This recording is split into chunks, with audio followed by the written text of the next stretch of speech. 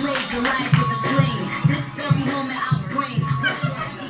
going on, guys? Give it up for Sally, man. What a hot piece of ass. She'd be like my teacher fantasy. Remember in high school? It'd be Sally. What's going on? Any wrestling fans in the house? Like WWF? Did you guys hear the good news on Monday? The Rock is back. Yeah. Yes. Yes. April 3rd, WrestleMania, The Rock versus Egyptian President Mubarak for the 2012 Republican candidate position. Steel cage match. But I just recently got back from a third world country, Toledo, Ohio. I don't know if any of you guys have heard of this shithole, but it fucking sucks, man. And I guess no one in Toledo, I don't know, but according to everyone in Toledo, I look like Seth from Superbad. And just because you tell me I look like somebody isn't always a compliment. Like, ladies, correct me if I'm wrong, but I don't think anyone's jumping to fuck Seth from Superbad. Like, maybe McLovin's got a better chance, but Seth's back of the line, fatty. But while I was out there, I heard this story, and this is a true story. It was this girl and her boyfriend got into a fight because he wouldn't show her Facebook page. Shamika McVeigh, I'm not making this up. She wanted to see her boyfriend's Facebook page, and an altercation broke out. And he punched her in the face, and she sort of stabbed him. Sort of? How do you sort of stab somebody? You missed. There's no joke there. I just want to, I thought you guys were going to know, like, how do you sort of stab somebody? Shank him.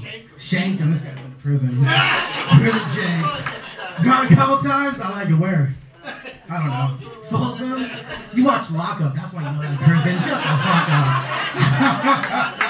fuck up. Please don't beat me up out of the show. Don't be friends. So, where my drinkers at? The alcoholics? Yeah. I just recently turned 21. It's fucking awesome. It's great, man. I'm going to the bar like every night. My mom's so pissed. Don't judge me. My mom takes care of me. So what, motherfuckers? Still live at home. 21.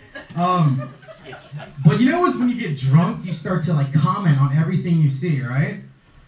So we were at this bar and there was this big fat bitch running around, and just picture me with like a lot more hair. And she was running around the bar naked and shit, and her shoes were off, and like the bottom of her feet were black, and it was just like a classy woman that I can take home to my mother. And so she was knocking over people's beers. She knocked over mine, and I'm like, hey, she goes, shut up, fat boy. So, don't feel bad. It's all right. So the bouncers finally grabbed her, and they're like, man, we need to put on your shoes. And she said, well, I need help. So 3 guys held her up to put on her shoes, and I turned to my buddy, I'm like, see, man, that's how you reshoe a horse. You probably shouldn't say that about your girlfriend, huh? That was Jerry's tag. He likes it.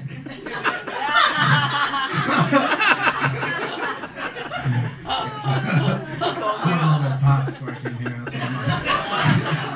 So I told my mom, like, Mom, don't come to this show. I'm going to get high before I go on stage.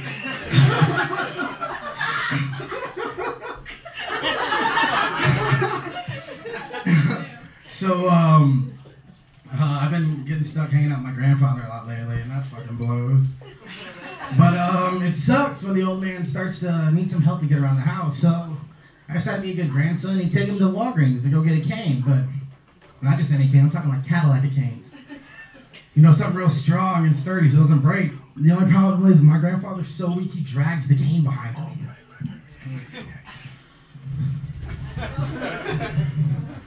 So when we got back to the house, I swapped his cane out with a mop. All I can say is my floors have never looked this clean. But I don't want to give the impression I don't like my grandfather, you know. My grandfather's a skilled laborer. He really taught me a lot. You know, when I was 13, he taught me the most valuable lesson a 13-year-old needs to know. He taught me how to roll a joint with one hand. And, you know, trying to tell your parents, well, getting caught smoking 13 by your parents, I'm sure they weren't proud, but trying to tell them that my grandfather taught me, that shit didn't fly with them.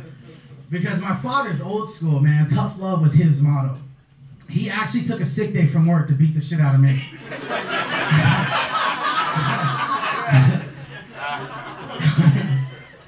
But my mother was a little bit more passive. See, my mother ran a foster family agency. And anytime me and my sisters would act up, she threatened to send us to foster care. We never believed her, because who would do that to their kids? My mother. So one day, me and my sister were like acting up, and she like snaps, like, "That's it, I'm tired of you two punk-ass kids. If you don't start misbehaving, I'm sending your ass to foster care." So I called her bluff. I was like, "Oh yeah? Well, I dare you, bitch." Well, I don't know if it's because I dared her, if I called her a bitch. But next thing I knew, she sent me to a foster home in South Central for 3 weeks. I learned my lesson when I was down there. I learned 3 important lessons they taught me. They taught me how to jump rope, braid hair, and turn $10 worth of crack into a... Oh, I fucked that joke up. I can't even do it anymore. I should smoke pot putting on stage, huh? Hey, but don't get me wrong. Their kids all learned something, too. My kids all learned how to roll a joint with one hand. My name's Jason London. That's my time.